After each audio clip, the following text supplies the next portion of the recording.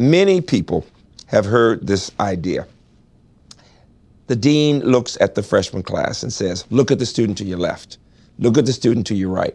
One of you will not graduate.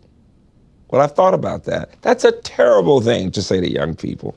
But the fact is, only somewhere between 50 and 60% of those who start college actually graduate. Imagine what we'd be saying if we were talking about people who go to hospitals, that only 50 to 60% are successful, right? You know, you go in and you've got a 60% chance of living. I mean, it would be unacceptable, just unacceptable.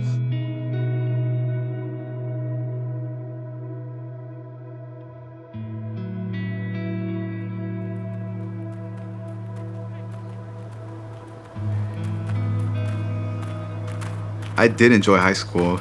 I took AP classes. I graduated with honors, and I ended up just going to a community college. And it was a hard time for me. So I kind of just like fell back pretty much and just dropped out of school. Good morning. All I needed was just that tiny push, like just a tiny nudge to direct me, or maybe a support system, or a counselor that I could really talk to about, here are my challenges, and that was non-existent. I feel like in America we have a one-size-fits-all system. It's like, hey, take this or leave it. You know, either prosper or fall through the cracks of the system. And I fell through those cracks.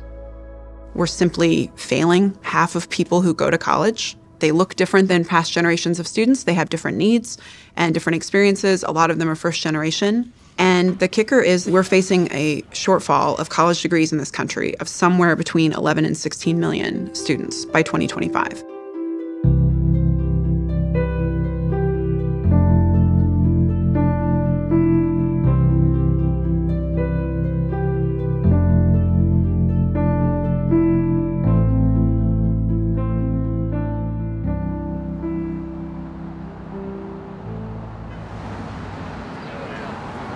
Boston is my home, it's my heart. Never lived out of state or anything like that. I remember seeing my philosophy teacher at UMass Boston at the train one day, and he's like, man, you were the hardest F that I ever had to give. And that struck a chord with me because although I and other students like me have the ambition, have the drive, we just didn't fit into that stereotypical college mold. It hurt me. You know, because I want him to get further than I got, you know, because as a parent, you always want your kids to be better than you.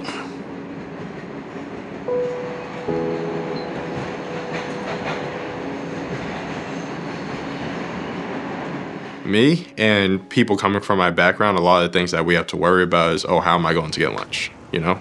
How are the bills going to get paid? How are they going to get money to survive day in and day out? So a normal day, I'll wake up around 6:30, 7 o'clock, and then work a 9 to 5 most days. Sometimes it drags on and I'm at work until like 6 or 7 o'clock.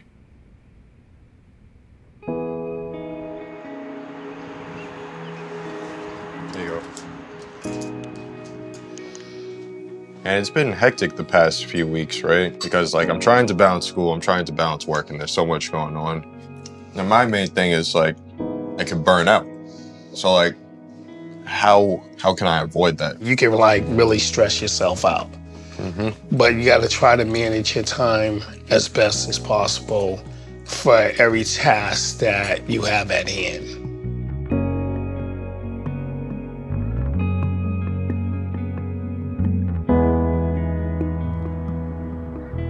There's a lot of stuff that kind of hold me back. I would say the most difficult thing right now is probably my work. Start work at 10 p.m. I'm off by 7 in the morning. I work in the freezer. Yeah, I'm in the freezer, so it's kind of like, it kind of sucks.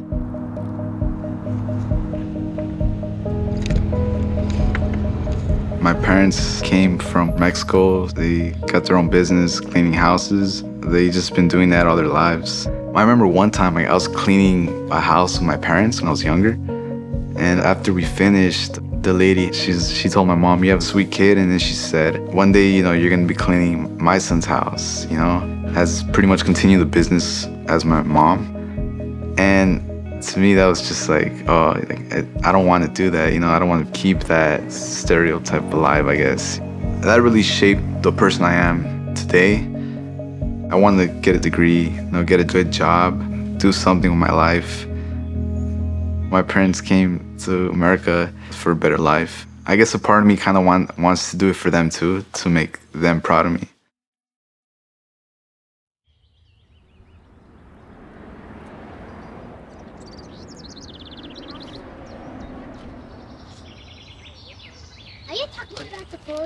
We have Audrey and Andrew and Kennedy, my niece. Growing up, I knew that I wanted to be a teacher. My favorite book to read is... I knew that I needed a degree to get there. I just never got there, but that was my idea. Morning. How you doing? It's going to be 2:45, please, out of 5. The biggest challenge being an adult learner is that you've got your career and your work, you've got your family, all counting on you, and then you've got the challenges of meeting deadlines for papers and finals, and finding that balance is the most challenging part. With school and work and balancing home life, it's been very difficult at times. We're in this as a team. It's a group effort, and it takes a concerted effort from all individuals to come together and really make a commitment. Was there an occasion?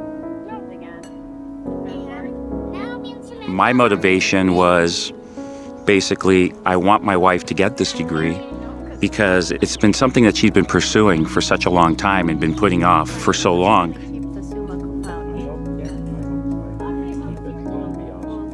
The culmination, at the end of this journey, when she walks across that stage, that feeling of empowerment and success and everything that goes into it is just going to feel overwhelming for both of us. And then they'll be tired enough to go straight to sleep when it's time. The challenge is to help the public understand that a large percentage of students in college are not the typical 18 to 22-year-olds. These are older students who are working. They are raising kids, and we need to address all the challenges they face. I think of this as the real challenge facing American higher education is how do we do a better job for students, no matter what their background, and get them through to a meaningful college degree that fundamentally changes the trajectory of their life and their family's life.